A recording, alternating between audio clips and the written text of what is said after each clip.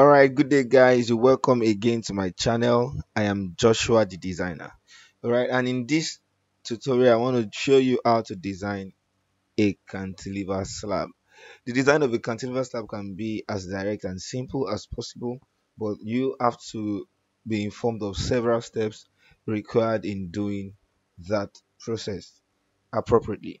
All right, so I have a question here, and this particular question was actually sent to me by one of our followers on how to design a cantilever slab. So I'll be taking the introductory part of the design process in this video. All right, so if you're new to my channel, I'd like that you use the subscribe button and you like this video, share with your friends that you get better with structural engineering, and that way we'll be good together. Right, in a short while, let us just see how we can get about to obtain a moment on this cantilever slab.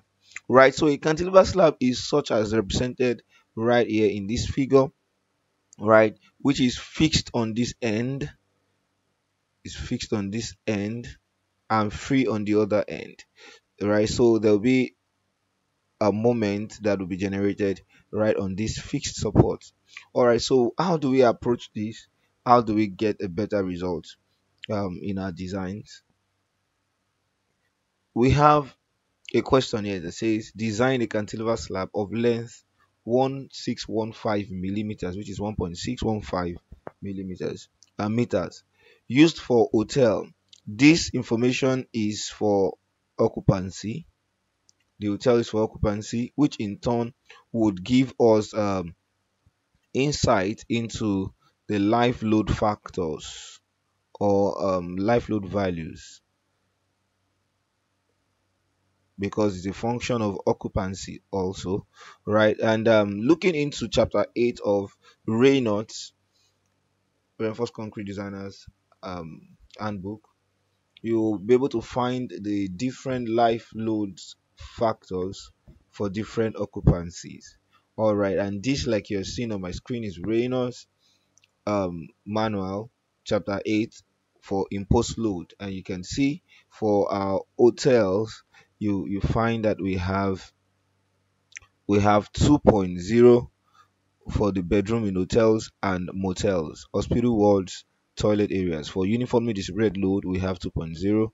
For concentrated load we have 1.8.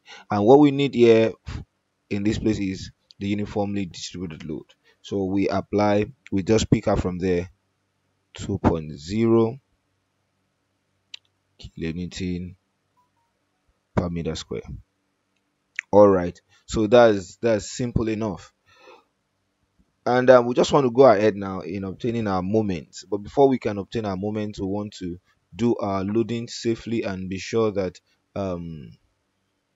all that we engage further is correct, because when your loading is not correct, apparently every other thing goes wrong.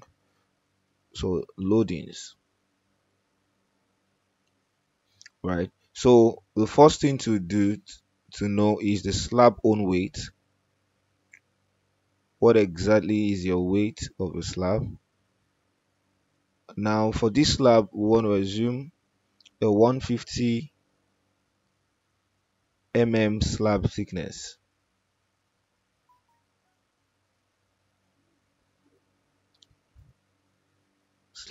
So we have 0.15 multiplied by 24, which would give us 3.6 kilonewton per meter square per meter run. We know that already, or let me just take this off, then would fix it after all. Now we have for the second part, we'll have the additional loads, which has been given already. The additional load can be as a function of the finishes and partitions, so we just want to have the additional loads.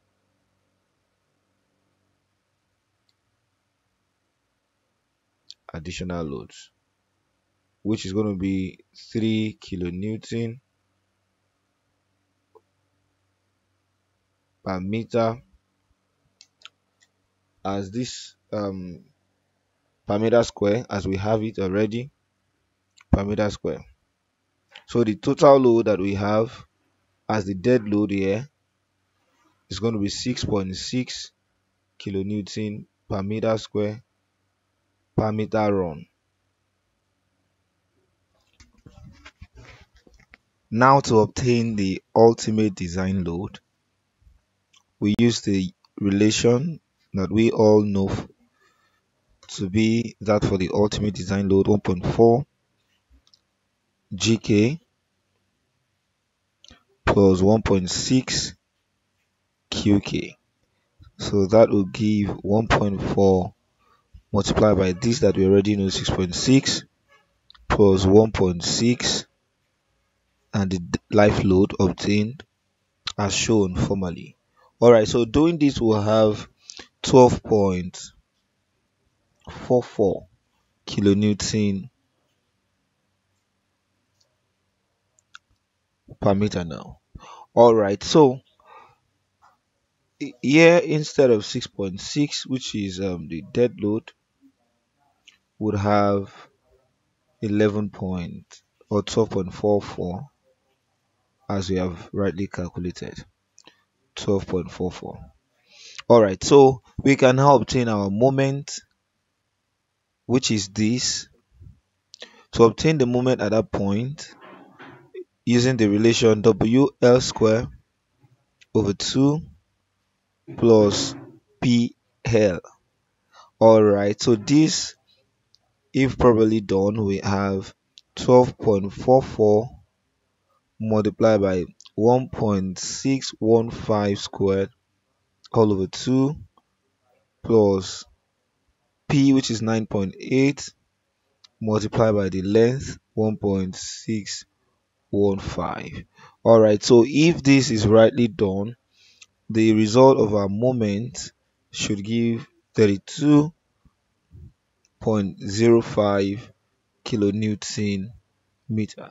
So that's the value of the moment at this point, 32.05 kilonewton meter. Alright, so this is how we obtain the moment at that fixed point. And now in the next tutorial I'll be showing to you how we apply this moment in deriving the area of steel that will be sufficient enough to support this cantilever structure as you have seen at that point, and how to check for your deflection and some other design checks.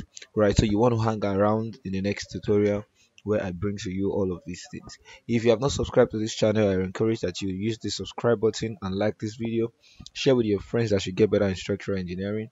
Until we meet in the next video, I am Joshua the Designer. Bye.